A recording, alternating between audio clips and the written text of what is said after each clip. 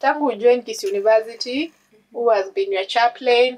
Na maisha imekuwa aje? Father Nyanga has been our chaplain since I joined first year.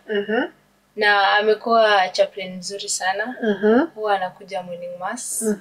Anatuanimitia mass. During wakati wa misa, yuko amechangamka na sisi. As in tunamfeel kwa karibu na sisi. Tena ukiwa na birthday, huwa anakukumbuka kwa maombi na anakuletea zawadi kija misa. Yeah. Okay, so wow. Father Nyanga has been a very good chaplain. Na akienda tutamiss sana. And we hope the next chaplain will be like Father Nyanga and even better. Yeah. Wow. Thank you. Yani anawafika karibu kiwa na basha kwa hapo na analeta kazawadi. Yeah, alafu pia he doesn't discriminate. He treats all jumuias with equality. Yeah, that's the best thing. Hapo kwa jumuiya hapo. Equality. Hata ikuwe ni of great thinkers, hata ikuwe ni ya matajiri. Asemi hapa ni ya matajiri, wacha niende. Hiyo atambui. Na ako groups zote. Ako groups zote. Yeah, so kama mko na contribution, he chips in. Ana contribute equally. Wow. Yeah.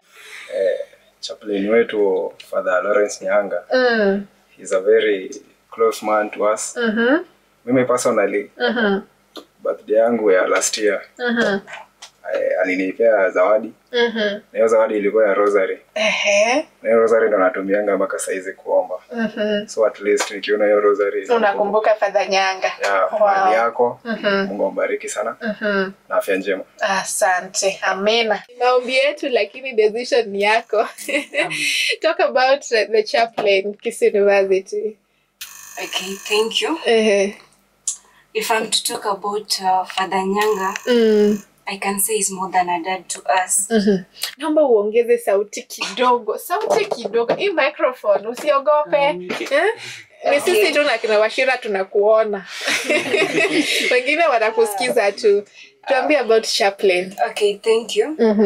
If I'm to talk about Father Lawrence Nyanga, he's more than a dad to us. He's loving, he's kind, and especially his homily are always touching. When you attend his mass, even you are at the poor state of mind, or even the poor state of your spiritual life, through his homily, you get revived. Then the second thing, he always encourages us to recite the rosary. And then the next thing, he even go ahead to an extent of buying us the Tumshangilia books, which we usually use in the morning mass. And then the next thing, he's always present whenever we need him, especially in guidance and counseling. And even he goes to an extent of giving financial aid to us. For instance, there were some of the altar servers who wanted to go for a come and see in Nairobi. Through his aid, they managed. So I can say that God blessed us with one of the most honorable chaplain. Wow. Wherever he is, we feel appreciated, and may God grant him good health. Yeah. Amen. To appreciate Father Nyanga. Indeed, he's a loving father. Father Nyanga is always there for us. And anatutia moyo kama vijana. Anatukuza imani. Sisi kama vijana katika kanisa Katoliki. So he normally send those readings in our various WhatsApp groups, encouraging quotes. So when you read them, actually, it encourages you. And also, Father Nyanga is also a unique father. Ni father mwenye misa ikiendelea. He normally anakuwa na nyinyi anaimba, anacheza pale kwa altar. So hiyo huwa inanifurahisha sana. Yeah, that is the thing I find about him, inanifurahisha. All through he's a good father, we will miss him kama taenda. And we hope just the Ivy alisema, they want to come to be like him and be even better. Yeah. Na by the way, kala yenu ni gani? Siku wauliza.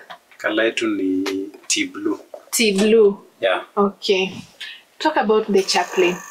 So Father Nyanga ni mtu supportive sana. Father Nyanga kitu huwa nampenda na ni venye ana relate na youths. I think hiyo ndio maana aliyekuwa chaplain ya Kisii University. Ya Father Nyanga anajua shida zenye youths wanapitia. I think anajua the sheng. Anajua sheng. Kidogo. Anajua wa challenges. Yeah, everything ana understand. Yeah, na ukimpelekea shida yako. Hakujudge, anakusaidia bila kukujudge. Yeah. All right. Thank you. Edward. Kwani range chaplain yao being a priest from Kisii Diocese, niliona unaenjoy sana kusema Kisii University kwenda Kisii Diocese, cathedral. Yeah. What about your chaplain? So my chaplain Father Nyanga, by then nimework naye closely because nimekuwa nikiwork as a welfare secretary CA Catholic Action.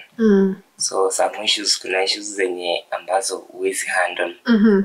Zinafaa aziandoliwe naye. So after nimemcontact, maybe kuna mtu amepoteza mzazi, maybe kuna mtu ako na shida kama hii, ana intervene faster. Despite that amekuwa sometimes mgonjwa, lakini ameintervene. Tuseme kitu kama masses, confession, anakuwa hapo. Kama hayuko, anatuma another priest from different parish kuja kufanya confession, masses. So he has been a good friend. To take care. Tuna feel like kulia because anaenda, but tunajua tu ni will of God.